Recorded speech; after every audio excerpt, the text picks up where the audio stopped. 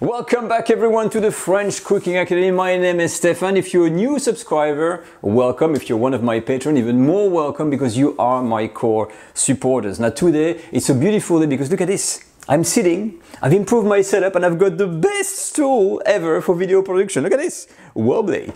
This is amazing, sorry about the excitement. The second thing that's very important is that we're gonna learn about chocolate. Gone are the days where we can be ignorant about the chocolate. We need to know where it comes from, how it's made, and how to handle it in French dessert. So if you want to know all these little things, stay tuned.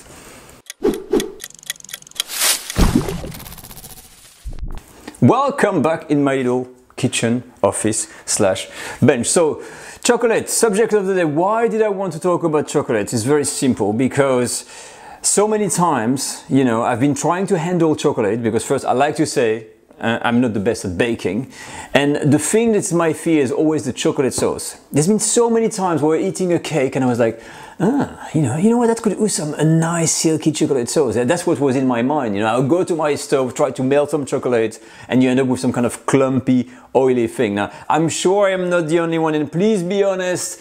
If you've experienced the same, please mention that in the comment section and tell me your experience about the chocolate sauce. I'm sure we are many. So gones are the day about not knowing how to handle chocolate. This is too simple and too good. We need to know and we need to master that thing. So I've got everything here to talk about it. I've got Google on my left. Let's start with the number one, which is knowing first off, where does it come from?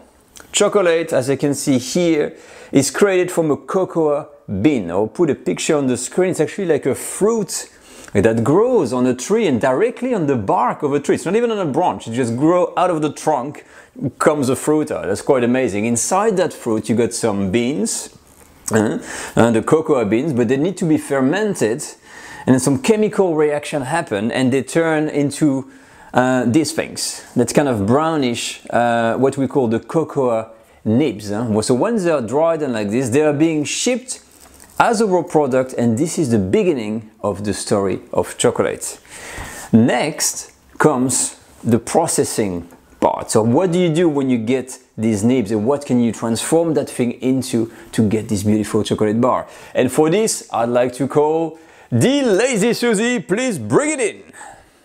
Number one on how Lazy Susie is the actual cacao nibs. This is the raw product coming straight from the tree after it's fermented and dry and stuff like that. And this is what is shipped to chocolate makers and anyone else that want to produce chocolate. This is the whole world of chocolate right in front of your eyes. This is it. This is where it all starts. Once you get this in your factory, you need to process that stuff, and most of the time it is like pressed under a massive press. And let's see what's happening next. When you actually press and process that thing, you get these two things. On one side you've got the cocoa butter. This is just the fat part extracted from these cocoa nibs. On the other side, the other product you get as well is this dry product. So I just had this to show you, but these are the two byproducts of the cacao nibs that we use to make chocolate. As you can see, this is looking actually like white chocolate, but you'll see why after I'll explain this. And once you've got these two things, you can combine them, you can add sugar and all kinds of things, or milk or whatever, and you get what we all know as the chocolate bar. It is that simple. You just seen the whole world of chocolate in front of your eyes. Let's go back to the bench. Thank you, Lazy Susie, for all this information. So, next on our ladder of knowledge, we need to know very briefly what are the different types of chocolate. First off is the white chocolate. Now, why is it white? Because it is simply made out of this, the cocoa butter, mixed with sugar and a bit of milk, and you end up with a white chocolate bar. As for some people, they actually don't even call it a real chocolate. The next one is the milk chocolate bar, which is a mix of the fat, the cacao butter, with some of the powder, condensed milk or other byproduct, and you end up again with a milky chocolate bar. The last one, which is the one that is commonly used in desserts, is this, the dark chocolate. And this is a product we're going to be using on Friday to make our dessert, we're gonna learn how to make a French chocolate mousse. So do come back on Friday, it's gonna be good. But anyway, the dark chocolate comes with different kind of bitterness, and the number you see on there, it says 60%, 70%, 80%, is the amount of cocoa butter. So the higher the number, the least amount of sugar you're gonna have. So in this, you still have a little bit of the butter fat, some sugar, but the majority is this product over here. So these are the 3 types of chocolate. And by the way, just read online, there's a new kind of hipster chocolate that just came out called the Ruby chocolate. It's coming out apparently in a few months time, so it's pink.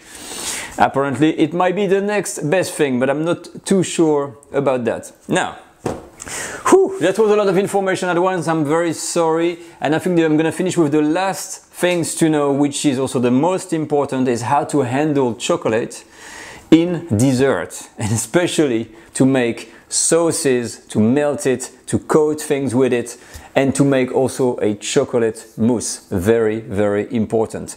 The one thing only you need to remember with this, when it comes to chocolate, is that the melting point of chocolate is actually lower than the body temperature. And I think it starts to melt at about 32 degrees Celsius, which is like between 80 and 90 degrees Fahrenheit, which is very, very low. And you cannot bring it above, anything above like 42 degrees Celsius will start to cause clumps, trouble, have a grainy chocolate and all this thing. And this is why a lot of people, including me, have failed to make chocolate sauce, because you use too much heat. And when you melt chocolate, it always has to be in a double boiler or in something that's got a very low temperature and do not exceed your body temperature. And this is why actually chocolate melts in your hands, you see, because even your hands are too hot. But we're gonna see this in our chocolate mousse video on Friday. But as a word of warning, if you do a chocolate sauce moving forward, make sure you take a little thermometer and check your temperature, never exceed the 40 degrees, and you will have the best, silkiest chocolate ever.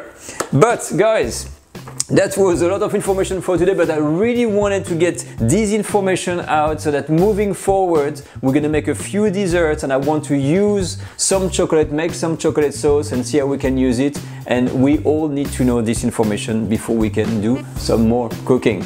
So please come back on Friday for our French chocolate mousse recipe, and we're gonna try to put all this theory into practice and make some delicious dessert. I see you then. Bye bye.